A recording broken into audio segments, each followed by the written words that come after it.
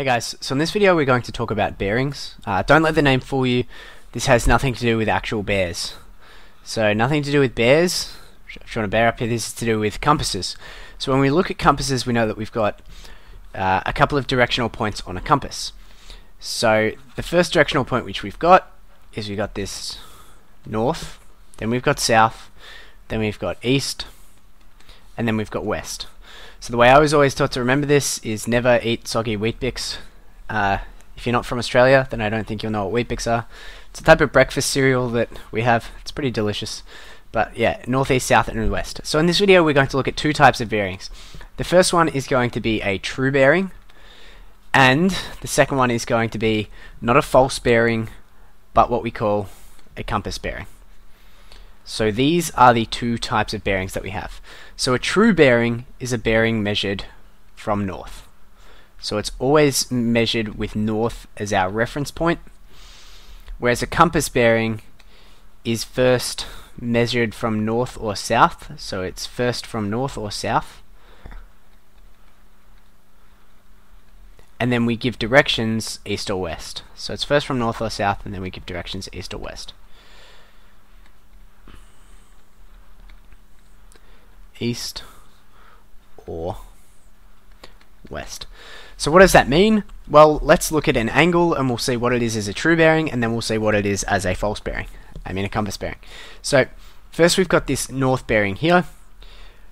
The way we denote our circle is a circle always has 360 degrees in the circle. So in every quadrant, we call these things here, we call them quadrants.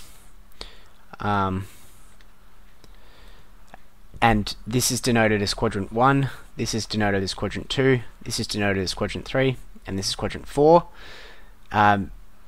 We have 360 degrees, so when we go around the circle here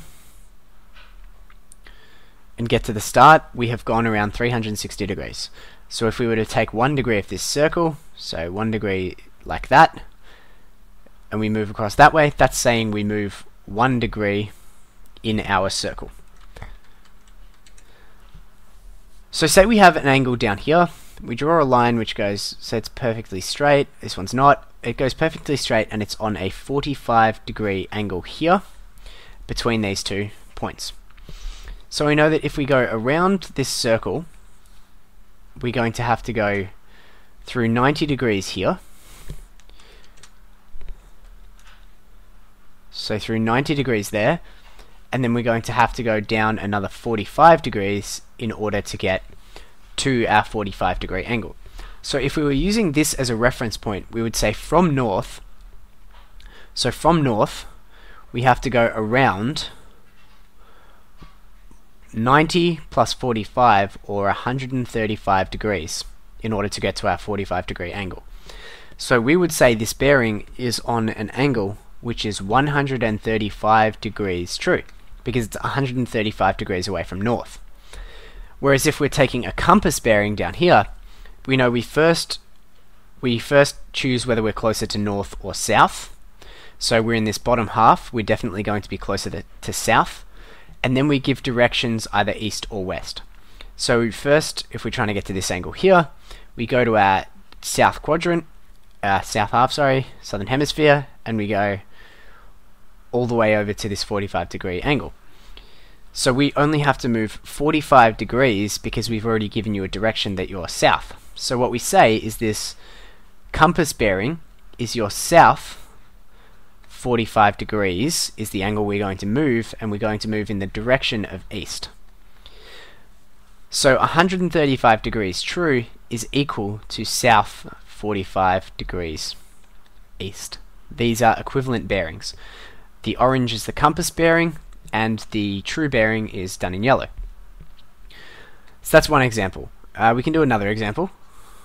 So say we had an angle which was all the way over here.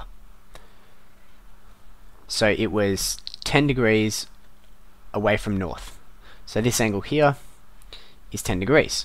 Well, if we want to get to that using a true bearing, we have to go all the way around our circle. So using a true bearing, we continue this yellow line, we'd have to go all the way around until we got to being 10 degrees away from north. So we'll actually find that we've moved 350 degrees using our true bearing. So if this was a true bearing and we were trying to express this 10-degree position, we'd say that we are 350 degrees true. So that means we've gone all the way 350 degrees away from north. If we're using a compass bearing, we first go from north or south, so we work out whether we're closer to north or south first. So this angle is definitely going to be closer to north. And then we give directions either east or west. So we say we're north, and if we go 10 degrees towards west, we'll be where we wish to be. So we say we are north 10 degrees west. So what we can say is 350 degrees true is equal to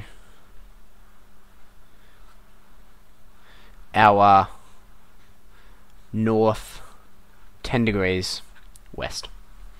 So that's how we work out our bearings. Like I say, it's got nothing to do with bears. I'll put out an example for you guys to have a go at. It comes up often in trigonometry and pathfinding and things like that. Some useful stuff, also quite interesting. So I'll put out some questions for you.